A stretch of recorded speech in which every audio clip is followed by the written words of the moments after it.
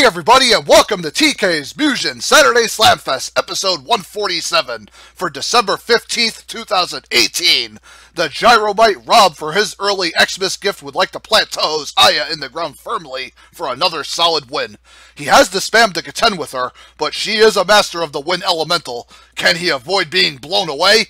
Random stage, give us the outcome. Hope you all enjoy. I expect a pretty good back and forth match from these two. Will they live up to that? I'm not sure.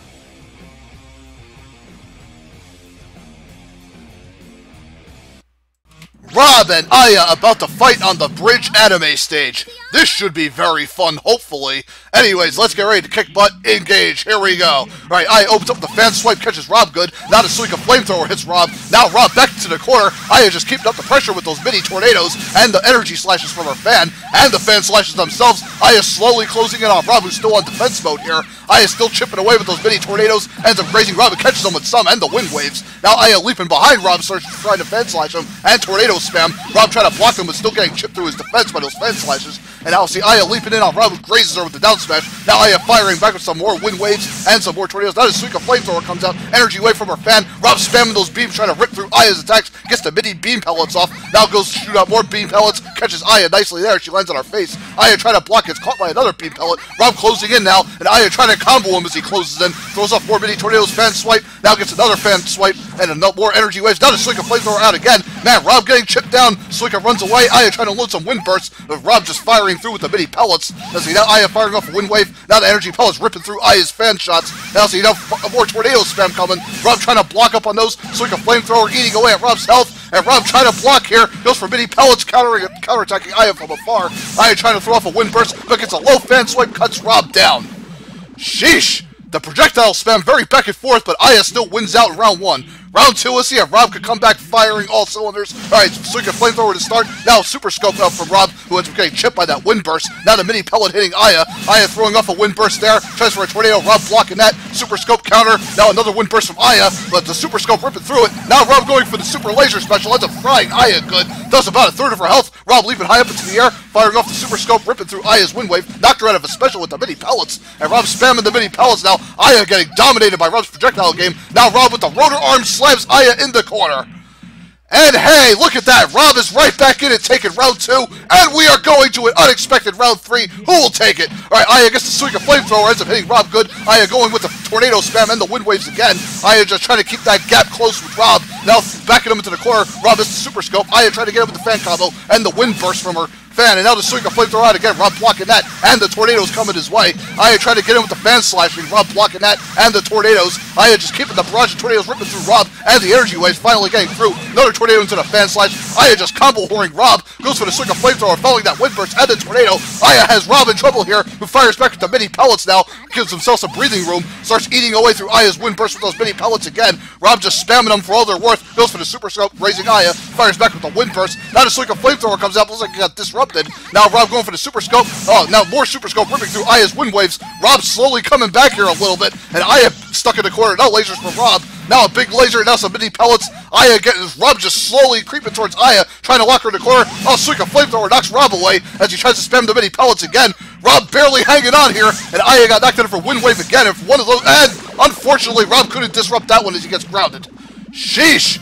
Rob was slowly creeping back into this set, but Aya just kept up with the wind waves, and finally one of them got through and took Rob down 2-1. Holy hell! Aya and Rob really delivered with a pretty nice 147 singles one bout. So good for them here. I clapped up both combatants. They really brought it, and both wanted to win. Sadly, only one could, and it ended up being Aya's day. Hang in there, Rob. Keep fighting the way you are, and you'll snag another win sooner or later. Sheesh. Alrighty, folks, stay tuned for single set number 2. I'll roll out the carpet for that one momentarily. Gonna get a drink of water and relax my throat some, because it is burning hot. Anyways, be right back in a bit. Welcome back, Mugenites, for our next 1v1 installment. Shades of Manhattan's 13 would love to mangle another opponent for a major, and he'll get his chance against Dreamland's Dark Matter. The Evil Eye has really been punishing his competition, even in rare defeats. The masked psychopath will really have to be cautious in approaching him with his blades. As we rush over to a random stage, hope you all enjoy. 13, you better keep your eye on Dark Matter, because if you don't, he'll see right through everything you do.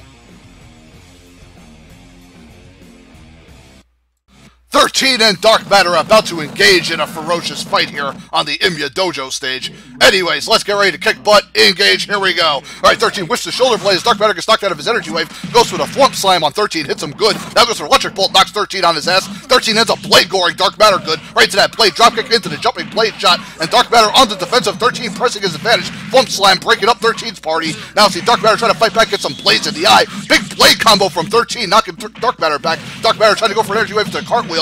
Now 13 firing back with some more blade jabs. Now see Dark Matter with the aura burst. Now gets a Thwomp Slam on 13. Nearly has his number. Another Thwomp Slam. There he goes. Man, Dark Matter not taking any of that lying down from 13 in round 1. Fired back hard. Just slamming on top of him. Round 2, let's see if 13 can bring it back with the chest spike. Alright, goes for the blade dropkick, catching Dark Matter. Ends up countering with an energy wave. Now see 13 going for more blade jabs. Electric bolt counter from Dark Matter. Will unload some mini rock shards and ends up pelting 13 following that energy wave, grazing him. And 13 slammed by another energy wave, unloading more rock fragments, and 13 just shoulder blading right through him. Now goes in for the blade jabs. Thwomp Slam counter from Dark Matter, who ends up frying 13 with the electric bolt there. Now 13 with more blade jabs. Now a super jump from Dark Matter following the electric bolt. 13 stuck in the corner, trying to fight back with the rapid blade jabs. Catches Dark Matter good in the eye. Now the chest spike special out of nowhere. Gores Dark Matter for nearly over half. Now 13 with the shoulder blade and the blade jab rush. There he goes. Yes, 13 pulled it off with the chest spike surprise in round 2. And he sees life in round 3. Can he win it all now? Alright, see, Dark Matter ends up getting greeted by 13 shoulder blade. Oh, aura burst counter from Dark Matter, who whiffs that energy wave, goes for a second one and a third one. 13 blocking all of them. Now see a little mini eye fired up by Dark Matter, who jumps over the shoulder blade. Now goes for his special. Oh boy, the Dark Matter sword rush does nearly half of 13's health. A little over a third. Let's see, shoulder blade whiff for this. 13 gets slammed by the Thwomp Slam. Now see Dark Matter leaping towards him. Electric bolt frying 13 down hard. Man, I don't think Dark Matter was too thrilled with that chest spike special steal in round 2, as Dark Matter came back in round 3, completely pwned the Shades of Manhattan assassin 2-1. Psychopath would probably be better to call him, but you get the idea. Dark Matter seizing another big-time win here, so good for him. Beating 13 is never an easy feat, but Dark Matter got it done and continues with his wave of momentum in Season 3. Yeah, Dark Matter, you know, I think he's had like 1 or 2 hiccups. I haven't really checked his record, but Dark Matter's been winning more than he's been losing. So he's hanging tough so far. And 13, hopefully he'll recover. He's got more wins than losses right now too, but the losses are starting to catch up a little bit. So 13's got to start winning some other battles so he can, you know, keep going through Season 4 and potentially Season 5. You know, 13's at least holding his own. Alrighty, folks, be right back as I set up our first doubles match of 147. Hopefully that will deliver. Be back in a few. Howdy, peeps! The TK is back and ready to pop open the doubles bubble. First up, we have Team SD3's Angela and Carly, who are looking to torment the struggling Arcana Hearts Fiona and Kamui further with their sinister special spam. The melee game will definitely favor the swordswomen, if they can manage to get in on the 16-bit warriors and knock them out of their casting. Will they be able to get the jump on them in time?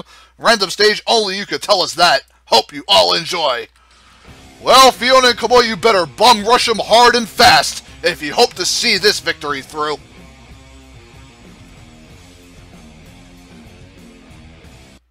SD3's Angela and Carly versus Arcana Hearts Fiona and Kamui on the Platonic Twin stage. Engage, here we go. Alright, Carly trying to leap in on Fiona, wins a butchering her with the blade. Kamui teleporting on Angela, right into Fiona's sword strikes on Angela. Now Carly ends up slamming Kamui back to the baseball. Oh boy, ice smash from Angela following that fireball spam. Fiona trying to cut off Angela, and now Kamui trying to keep Carly away with the low sword swipes. Now an air blast coming out, Fiona taking through that. Now the fireballs hit Fiona's backside, following Evil Gate right to Carly's aerial baseball. God, now Kamui trying to activate EX mode going through Evil Gate here, and Fiona getting pounded as she tries to activate her EX mode as well. And Angela throwing her cane high up into the air, turned into a 10-ton iron. Good God. Now Carly deflected as the ice smash comes out from Angela, following those stars and the heart. And see a big explosive base shot takes Fiona out from Carly. Thunderbolt ends up hitting Kamui pretty hard, right to Carly's aerial baseball into the diamond missile, following the level 2 dark force spell. There she goes.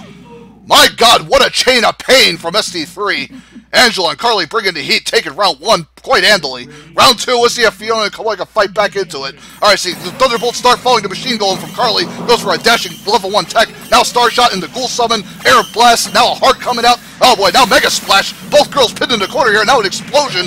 Let's see, now Carly's like Angela summoning more fireballs. Carly knocked down. Goes for a baseball following the Mega Splash from Angela. Let's see, now Fiona Kamui activating EX mode. Fiona got knocked down. She gets a Sword Slam. Now Carly trying to keep Kamui at bay. Oh, the ghouls come out. Holy Ball blocked by Kamui as another Evil Gate comes out. Carly trying to chip her with the baseball. And Fiona just hiding behind Kamui who tries to block the Evil Gate. And Carly trying to rip through it. Oh, goes for a big super fan combo on Kamui. Does some decent damage. Now see Angela going for another Dark Force. Oh boy, it's going to overwhelm the whole screen. Multi-target Dark Force. I think that might have taken out Kamui and Fiona off by the Thunderstorm. God. Man, Angela's level 2 magic's just very devastating. Saved Carly when she was sandwiched between Fiona and Kamui, and they managed to obtain a rare 2-0 over them. Good God. You really don't see Arcana Heart take a 2-0 defeat often, but it happened here at the hands of Angela and Carly. Not too surprised, because Angela's full-screen magic is devastating. And if Carly's able to keep them away, and whenever they get low on health, Carly tends to spam the multi-target heal light or single-target heal light to keep themselves alive. So Angela and Carly can be very threatening if you let them hang around too long. And if anyone's learned their lesson from Hawk and Duran back in my old series, and they didn't have heal light, but they were still just as devastating. Hopefully, Fiona and Kamui can actually, I think this is their last chance, and they kind of flubbed this one up bad. I think they might get a change of scenery. I'm thinking Neo Saturday Showdown for them, because they might just skip, they might get downgrade past NXT. Fiona and Kamui might do okay over there, but I want to see if they do better on Neo Show first. We'll see what happens with them. And Angela and Carly, yeah, they have a Season 4 spot solidified. They'll keep going.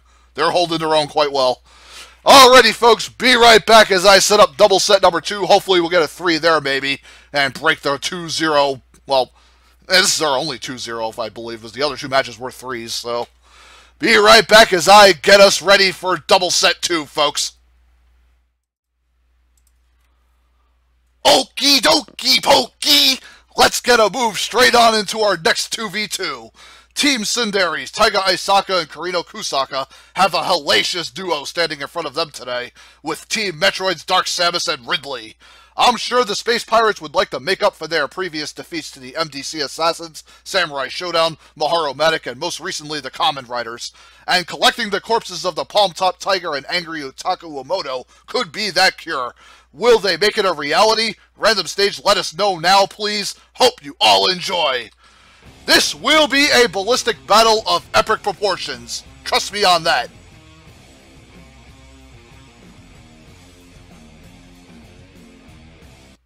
Team Tsundere, Taiga, and Karino about to do battle with Team Metroid's Dark Samus and Ridley on the Gravity Beetle stage. Let's get ready to kick butt, engage, here we go. Alright, Taiga starts with the Ryuji summon, getting behind Dark Samus, ends up reaming her. Now Ridley getting carved into a Taiga sword string and Karino's aura burst. Dark Samus teleporting in, now Taiga launched into the air, Ridley getting comboed on the ground. Dark Samus trying to attack Karino, as now Ridley takes to the air, goes for the fireball shower, as the Dark Samus trying to deal with the scenarios on the ground, and Karino trying to attack through the fireballs. It looks like Taiga's still getting slammed by him. Now the ice body drop on, I was like, Miss Taiga, she gets a kick trash can counter. Karino lobbing projectiles out. Ridley trying to close in, grabs Taiga with his beak, throws her into the air hard.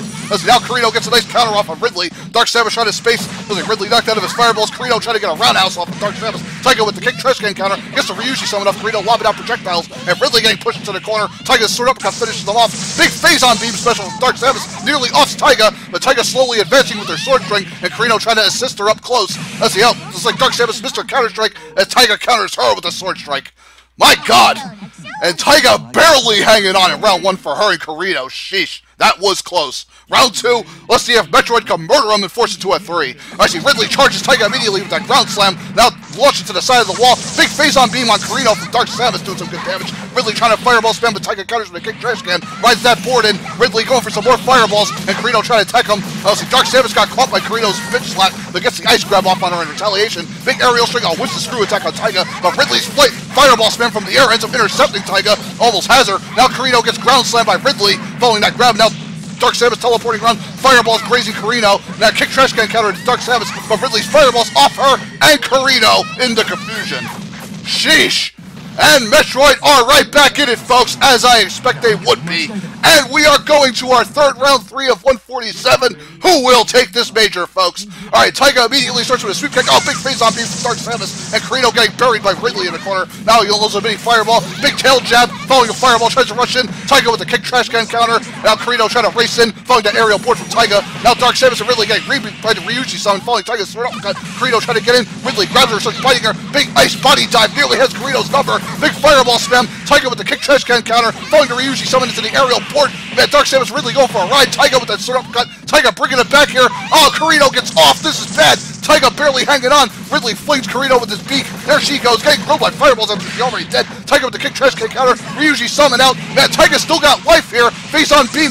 Taiga barely dodging it. Gets grazed. And barely dodges Ridley's grab, gets a sword strike. Ridley's down. Taiga could bring it back here. Dark Samus and Taiga trying to fight for this major here. And Dark Samus trying to stay space from Taiga, who ends up closing in on her. Sword uppercut. And Dark Samus gets a mini face on beam off. And Taiga catches her out of the teleport with the sword uppercut. Holy smokies, folks. Just when I thought Taiga and Carino were dead in the water. Man, Taiga manages to off Ridley, gives herself a chance. And Dark Samus couldn't quite maintain her spacing as Taiga cut her down 2-1. This would have ended a lot worse if Ryuji wasn't here to stop me. Yeah, I'll say. Man, that was a hellacious round 3. This set definitely delivered on all expectations, especially mine. Alright, Taiga, Carino, Ridley, and Dark Samus. Another memorable doubles matchup. And this is so far probably the best match of 147 in my book. And Dark Samus and Ridley, they don't suffer too many defeats, so as I expect of them, they'll probably recover later if they continue on in doubles. Or maybe they'll want to look into 3v3 or 4v4 if they can find some partners, because no matter where they go or if they stay in 2v2, they are going to be devastating. And Taiga and Carino, they continue their climb up the A-tier doubles ladder, and I continue to wish them the best, because they are going to be tough to beat. Alrighty, Rue, be right back as I set up our 3v3 main event I think is coming up, so yeah. Stay tuned for that one as I prep it. Gotta get a drink of water, because my throat is on fire. The F-147 3v3 main event is finally ready to begin. Team X-Men's Colossus, Gambit, and Rogue have only started to get their feet wet in 3v3, and with more time to strengthen their promising chemistry, I expect them to go further. And a win over the flailing Resident Evil could be a start. Nemesis, Hunter, and Linker I've really expected better from, but they just haven't lived up to the hype of being dominant monsters. Will Professor X's gang finally put him out of their misery? Random stage, let's go! Hope you all enjoy! Colossus, Gambit, and Rogue seize this win by the throat and squeeze it for everything it is worth.